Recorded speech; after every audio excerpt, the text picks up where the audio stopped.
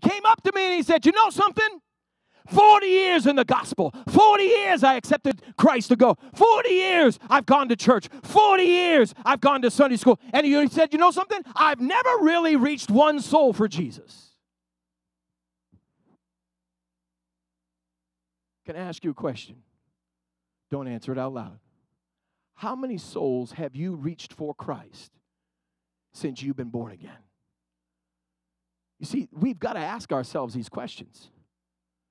Because if not, then we're just going to always walk around thinking that everything is good. And everything is good in the aspect of going to be with Christ. But you aren't saved to go to heaven. Oh, let me say that one more time. I'm messing with the religious minds here. You have not been saved to go to heaven. If you were saved to go to heaven, then when you confess Christ as your Savior, you would have been dead or raptured at that very moment. You are saved because God has called you. God has ordained you. God has picked you. God has put within you, fearfully and wonderfully made you, so that your personality is going to reach a people group on this planet. You weren't born 1,000 years ago. You weren't born 100 years ago.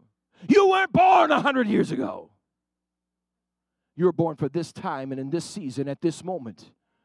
And if you and I don't do our jobs individually and corporately, then we're just another little church on another little corner. And I don't know about you, I'm sick and tired of those. I'll close this before we ever become that. Say amen. Oh, and you don't have to question whether I would do that. I have no problems closing a church that's doing nothing for God. Because this is not about church. This is about the kingdom. Shout amen. Open your Bibles with me to the book of Hebrews chapter 12. I'm just about ready to start the sermon. Boy, last week was so tough keeping behind that pulpit, staying on that chair. I thank God for deliverance. The Bible says this, therefore we also, since we are surrounded by so great a cloud of witnesses, let us lay aside every weight and the sin which so easily ensnares us, and let us run with endurance the race that is set before us. We got a little visual for you.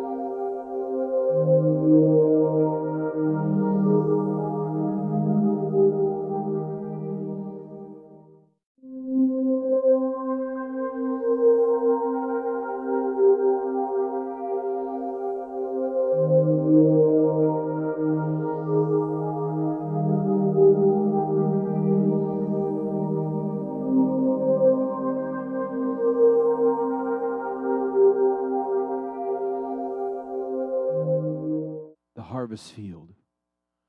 When you look upon that field of corn, you see acre and acre. And there's Dan standing there with a sigh. And the work is getting ready to be done. And there are people out there, I'm talking like every single stalk, every single ear represents you. It represents me. It represents your mother. It represents your father. It represents your babies. It represents your neighbor. It represents those people that you love and even the people that you hate.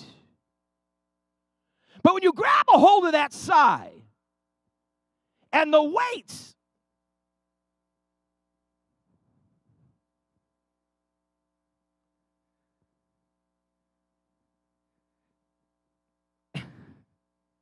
and the weights, I don't care how much of a desire you have,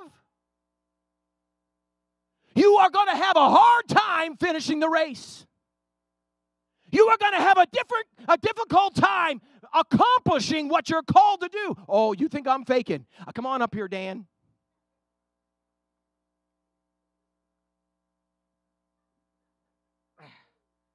Put it over your neck, Dan.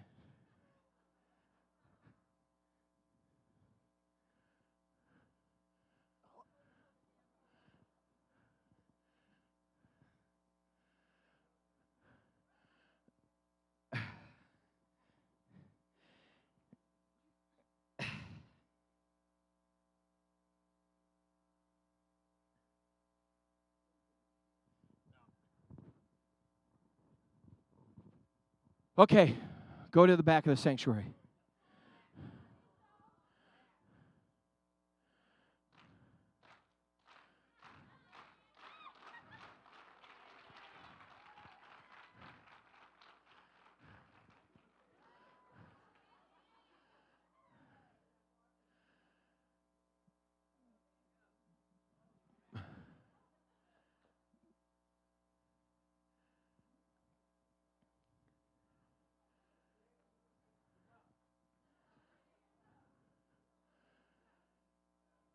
That's right. People can encourage you. People can strengthen you. People can speak to you. But until you desire, until you come to the place of recognizing that you have phenomenal purpose and that if you do not, and I do not get the weight off us that so easily besets us, that sin that so easily entangles us, until we get them off us, we are not going to be able to do the job proper.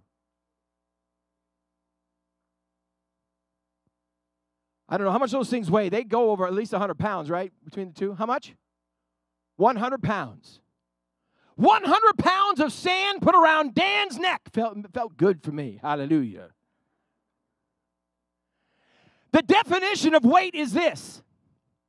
Whatever is prominent, bulky, or a mass, hence a burden, a weight, or encumbrance.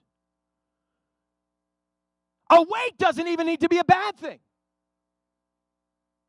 I've got to wait. I jumped off that ATV, hit that nice soft dirt, heard my ankle go, my knee went the opposite direction.